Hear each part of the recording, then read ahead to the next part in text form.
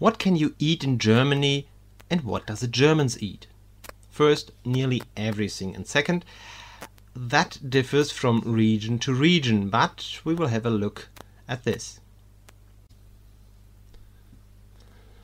Germans usually and traditionally have at least 3 meals a day.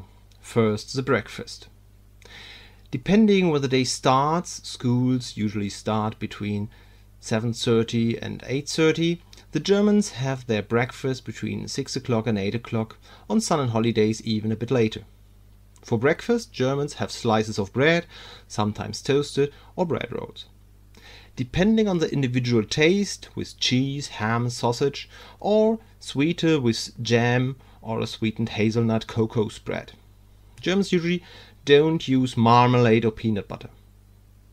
On Sundays, they have also eggs, scrambled, fried, or boiled, and sometimes sausages like a Nuremberger Bratwurst, or boiled sausages like Wiener or Frankfurter. Some also like to have cereals or muesli for breakfast. Sometimes Germans prepare additional Butterbrote, bread and butter, for a second breakfast at work or in school at about 9 or 10 o'clock. In Switzerland they call this Znüni. We usually have lunch at about 12 o'clock, in general not past 14 o'clock. Lunch is usually the main meal and warm. Here we have a wide variety in dishes, mostly made of 3 parts. A side dish like potato, pasta or rice, sometimes also bread. A meat like a sausage, a schnitzel, fish or roast, and vegetables. But also soups, stews, pan dishes or things like a gratin. Sometimes they serve a salad or soup at first course, then the main meal and a dessert at the end, often a pudding, ice or a fruit salad, especially on Sundays or holidays. At the weekend, Germans tend to have Kaffee und Kuchen, coffee and cake in the afternoon, like the tea time in England, or just have a coffee break like the Swiss Zwiebel. In the evening, the Germans have dinner, usually between 6 o'clock and 7:30. At 8 o'clock in the evening, there is Germany's oldest and most popular news program, the Tagesschau. Again, the Germans tend to have bread with cheese, ham or sausages, sometimes with additional salad or with something warmed up from noon. A few Germans have changed the warm meal from noon to the evening, as sometimes no one is at home around noon. If you're invited to Germans for 7 o'clock in the evening or later, you don't have to expect to get a dinner unless it is mentioned. If you're invited for a coffee in the afternoon, this may be just a coffee, not necessarily a cake, maybe some additional cookies. But if it will last a bit longer and you have a good time, it may be that you will be also invited for dinner. Again, this might be just bread, butter and something on top. Also, if kids are at friends' house and they have so much fun on the weekend or in the evening, they are often invited for lunch or dinner. If Germans have guests, they usually offer something, tea, coffee or water in the afternoon or in the evening, sometimes also a beer, a wine, or some lemonade or juice, depending what is available. It is fine to say yes. There are other cultures where you have to deny you certain times, but if a German offers you something, it is fine to accept or even deny if you don't want. As mentioned in the video about beer, it may be the offered beer is not as cold as usually if the guests were not expected and the beer was not in the fridge. If you get a drink, don't expect ice. Germans do rarely have ice cubes if they were not prepared. As Germans often drink carbonated water, this feels fresh even if it's not ice cold and could be used to mix it with juice, for example, to make an Apfelschorle. Sometimes there may be invitations like a Mitbring party, a bottle party or potluck where the guests bring some things to drink or food. If you're not used to this, just ask. Sometimes the host gets the drinks and the food comes with the guests, or at a beach or in a park, all come with their own drinks and food, often to share with each other. I was invited to a wedding eve party where every guest was asked to bring a potato salad. There were lots of different types. I loved it. Potatoes are very important in Germany. While originally from South America, the potato was used to replace the parsnip, as the potato only needs 1 year to grow. According to a legend, the Prussian King Friedrich the Great, or the Old Fritz, tried in 1740 to let the farmers grow potatoes, but they didn't like them. Then he planted the potatoes on his own acres and ordered some soldiers to guard the plants. The other people were keen to know what was guarded there and tried to get a look and get a plant. The soldiers were also ordered not to guard too well, so the farmers could get a few plants and started growing potatoes for themselves. Potato sorts in Germany usually have female names, historically according to the name of the farmer's daughter. Potatoes are prepared as boiled in salt water or boiled in skin, as mashed potatoes, fried potatoes, pommes frites, you know, the French fries that were invented in Belgium. Also potato fritter or fried mashed potato, often when you had more mashed potatoes than you needed. We also know potato grain, dumplings, or even gnocchi or gnocchi. You can also prepare them as a jacket potato, or a few years ago potato wedges became more popular. At the end we also can have potato soup or potato stew, and soon you will see some more varieties. Germans are famous for sausages, Schnitzel and roast, and therefore eat meat, but they started to eat less meat. In 2022 they ate about 25 kilograms of meat per citizen and year. These are about 29 kilograms of pork, 12.7 kilograms of poultry, very often chicken, and 8.7 kilograms of beef. In Germany in 2021 there have been slaughtered about 25 million pigs, 3.3 million cattle, 1.2 million sheep, 25,264 goats, and 3,620 horses and countless poultry. There is now a growing number of vegetarian and vegan alternatives for patties, sausages, and Schnitzel. Germany is also the country with the highest percentage of vegan drinks among new drinks. If Germans don't want to cook for themselves, they also go into restaurants. This is done about once per month, 52%, sometimes once a week, 14%, in bigger cities and among employees, even more often if they eat in a canteen, 25%. There are typically two kinds of restaurants, the fast food restaurants and real restaurants. For fast food, there are the typical American chains like McDonald's 1432 or Burger King 750. Sometimes you find Subways and occasionally a Kentucky Fried Chicken. German chains are Kochlöffel 80 and Nordsee 375, while Nordsee usually serves more seafood. The typical local fast food restaurant in Germany is a Frittenbude, a chippy. There you usually get French fries, bratwurst and Schnitzel with different sauces like curry, sauce chasseur or a paprika sauce. The most popular fast food restaurant are the Dönerbuden, with about 18,000 in Germany and about 1,600 in Berlin only. Overall, there were about 33,000 fast food restaurants end of 2021. So more than half are Dönerbuden. Sometimes there are food trucks and very popular are grilled chicken. There are another 30,000 restaurants in Germany, from local cuisine to pizzerias, some Greek or Vietnamese, Chinese or Japanese restaurants, as well as some with cuisine from France, Spain, India, Thailand, and also from the rest of Europe and the world. In 2022, 372 restaurants in Germany had a Michelin star. But what is this local cuisine like? What are typical German dishes? let's make a culinary trip through the 16 German federal states. We start in the Saarland, the smallest territorial state at the French and Luxembourgish border.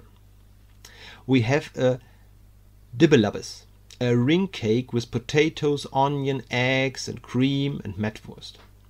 Similar cakes are also available in parts of Northrhine-Westphalia, known as Potthocke.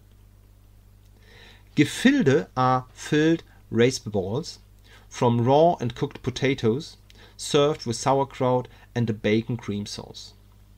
Geheirade is a mixture of potatoes and duff-boy with jerky. We move north to Rhineland-Palatinate.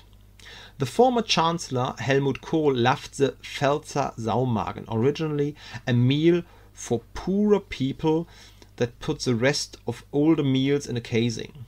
Today it is filled with potato, pork, spiced onions and other ingredients depending on the region. A Zwiebelkuchen onion tart is, as the name says, a tart with onions and bacon, like the tarte flambée from the Alsace. Nonsen are fried pastry, traditionally for carnival. Further to the north we have Northrhine-Westphalia. In the east, in Lippe, there is a traditional picket, a kind of pancake made with potatoes that could be eaten sweet or savory. In Cologne you can get a halve Hahn. What sounds like the half of a chicken is a rye bread roll with a slice of Gouda. That sounds weird? Yes, but it is Cologne. A specialty from Aachen are the Aachener Printen, a type of Lebkuchen like a gingerbread, but really hard to bite, famous around Christmas. At the north coast we have Lower Saxony. Very famous is Grünkohl mit Bregenwurst and Bratkartoffeln, curly kale with fried potato and a special regional sausage. Depending on the region in northern Germany, the sausage changes and also sheet ribbed belly is used. In the capital Hanover there is a famous Zungenragout with an ox tongue. A sweet dessert is a Welfenspeise, the Welf pudding, a two-layered pudding with one layer of vanilla milk and a second layer of stiffly whipped egg, named after the House of Welf. The smallest federal state is the town of Bremen. A traditional meal in the north is Lapskaus, a dish made of potatoes, salted meat, corned beef and beetroot. It looks a bit strange as it is mixed together into a light red mash, but it is delicious. Stintes are small fishes that travel from January till March upstream the river Weser. It was a food for poor people, but now it's a delicacy. A typical dessert is a Bremer rote Grütze, the red fruit jelly. Other than other red fruit jellies, the Bremer version has also cherries. Another city and federal state is Hamburg. At the famous Fischmarkt you have to have a Fischbrötchen, a bread roll with fish. No matter if it is salmon, matjes, the pickled herring or fried herring, you have not been to Hamburg if you do not have eaten at least one Fischbrötchen. The Maischolle, a Maiplace, is a flat fish with northern sea shrimps. And as we are next to Germany's biggest harbor, we also have the Hamburger Aalsuppe, eel soup. This kind of soup is very popular along the coast, but the hamburger version has also dried fruit and a sweet sour flavor. At the far north end of Germany we have Schleswig Holstein next to the Danish border. In the morning you could have the famous Holsteiner Kartenschinken on your bread for breakfast. At noon for lunch, Schnüsch is a traditional vegetable soup, also known as snusk in Denmark. And as a sweet you will have Mehlbüttel und Grotehans, a fluffy duff boy with stewed fruit, or if you like it savory with a pre-boiled sausage. We move to the east to Mecklenburg-Vorpommern. As Mecklenburg-Vorpommern has a coast to the Baltic Sea as well as the Mecklenburg Lake Plateau, there are more fish dishes than almost anywhere else in Germany. So we start with a Stralsunder Fischsuppe, a fish soup from Stralsund. You even can get lots of smoked fish of any kind, here a trout. But as the cuisine is very hearty, you may like the Mecklenburger Pflaumenbraten, a roasted pork with plums. We move to the south to Brandenburg. If you have forest for hunting, you may have a Rehbratwurst mit Sauerkraut und Bratkartoffeln, a deer bratwurst with sauerkraut and fried potatoes. If you want to stay vegetarian or vegan, you may like Quark mit Leinöl, curd with linseed. As Brandenburg is part of the Prinz Pückler region, we have here a famous ice, the Fürst Pückler Schnitzel, the Prinz Pückler sandwich. Surrounded by Brandenburg, we have the city and federal state of Berlin. Falscher Hase is a meatloaf made of ground meat. Sometimes it was made in a form similar to a rabbit, so Falscher Hase means false hare. Königsberger Klopse are meatballs with creamy white sauce and capers. We couldn't leave Berlin without the currywurst. That has been invented by Hertha Heuwer here at her food stand on 4th of September 1949. This is a so popular dish sold all over Germany that Herbert Grönemeyer made a song upon the currywurst. And together with French fries we call this Mandelplatte. We move on to the south, to Saxony. I go for the Sächsischer Sauerbraten. We have a lot of different Sauerbratens, marinated pot roasts all over Germany. They are often made from roast beef, but there are some recipes with horse meat. The Leipziger Allerlei is a famous combination of vegetables we use to several dishes all over Germany. It fits very good to every kind of potato, pasta and most meats. Bambes is a kind of pancake made with potatoes and buttermilk. We move to the middle to Saxony-Anhalt. We start very simple with eggs and mustard sauce. When it comes to a wedding, you traditionally have several courses, and one is a kind of soup. For these wedding soups, we here have an example, the Altmärkische Hochzeitssuppe. A famous sweet pastry is a Baumkuchen, a pyramid cake with an old tradition located in Salzwedel. We move again south to Thuringia. Here you have to taste the famous bratwurst of Thuringia, maybe together with sauerkraut and potato salad. We also have Thuringian dumpling with red cabbage and a beef olive or roulade.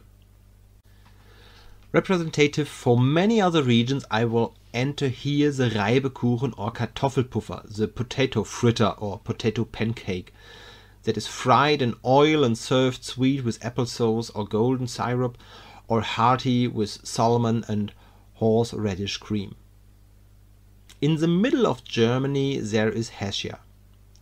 Frankfurter grüne Soße, the green sauce from Frankfurt, is well known and you should taste it if you're in Hesse. Himmel und Erde, heaven and earth, is a combination of apples from heaven with potatoes from the earth together with a fried blood sausage or blood pudding. Come on, just give it a try. The Salzekuchen is a hearty sheet cake of rye bread dough with different toppings according to the regional recipes.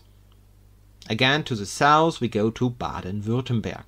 The region is famous for their Maultaschen. They are also called Herrgottspscheißerle, cheating the Lord, is similar to a ravioli. The legend says it has been made by monks in the land to cover the meat inside. The Schwäbischen Maultaschen have to be made in Swabia. Linsen mit Spätzle, lenses with spätzles, are a simple but delicious and nutritious dish, often with boiled sausages. Schupfnudeln, rolled noodles, are another specialty of this region. And now we come to the region. Many people think all of Germany is like this and all eat pretzels. Bavaria. But even here we have more than Bratwurst, Schweinshaxen and pretzels. The Pichelsteiner Eintopf is a colorful and tasty stew with different meat and many vegetables.